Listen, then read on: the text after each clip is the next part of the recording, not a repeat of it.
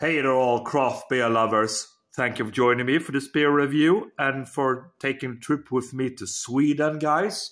We are going back to the county of Dalarna and we are returning to Oppigårds Bryggeri, Oppigårds Brewery, a very respectable craft beer brewery.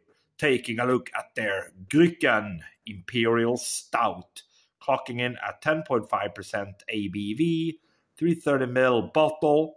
There you go. Little bit of the malts they're using: Pilsner, Münchener, Wiener, caramel, and a little bit of black malts, they say. Columbus hops. There we go, guys. Very cool. There's the bottle cap. Let's pop the top on this bad boy, see what we're going to get. Okie dokie. Yeah, man. Touch of smoke.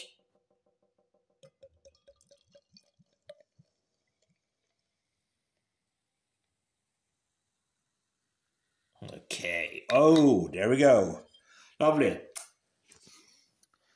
Right. So, of course, Oppigårds are doing very, very lovely beers. They are very, very respected in Sweden and abroad as well. There we go. The old shake around.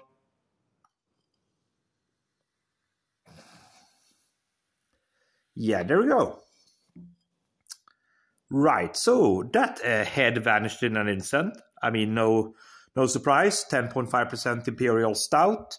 What do we have? Jet black beer in the glass all day long. A little bit of carbonation clinging to the walls of the glass.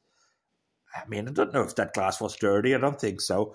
Anyways, nice presentation. Jet black beer in the glass on the nose then. Okay. Again, dark malts, sweet, caramel. Gotta be that caramel malt, of course. Bit of dark fruits, perhaps. Yeah, that caramel comes through. Yeah, more of that dark fruit. Interesting. Smells interesting, guys. So with that said, we will just have to dive in. Cheers, everybody.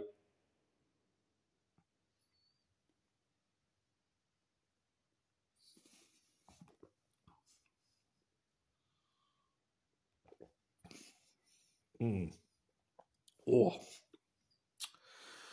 Oh. Okay. So I'm wondering here right away, is this an infected beer? It's very acidic, red wine notes. I mean, it's supposed to be like this, perhaps. I don't know. Quite acidic. I don't know. Is it infected? Because Oppigårds usually don't do bad beers. I've never had a bad beer from these guys, to be honest. What do they say? Yeah. 6 months, blah, blah. Yeah. So I don't know. Again, let's go again, guys. See what this is all about.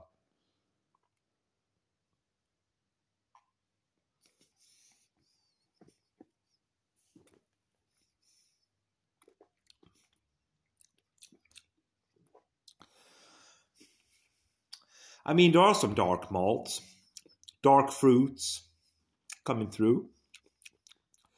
But there's certainly that kind of, acidity there, which makes me think of an infected beer.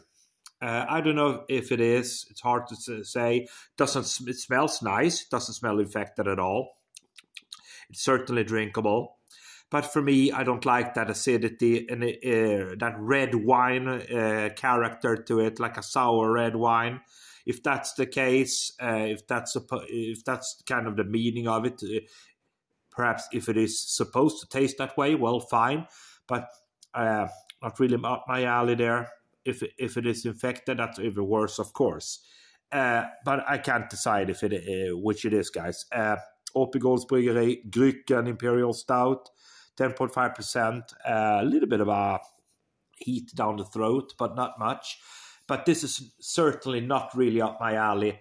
A lot of red wine notes, acidity, dark malt, dark fruits. Yeah, well, to be honest, and I'm always honest, guys, I'm just going to give this one a 2 out of 5. Thanks for watching.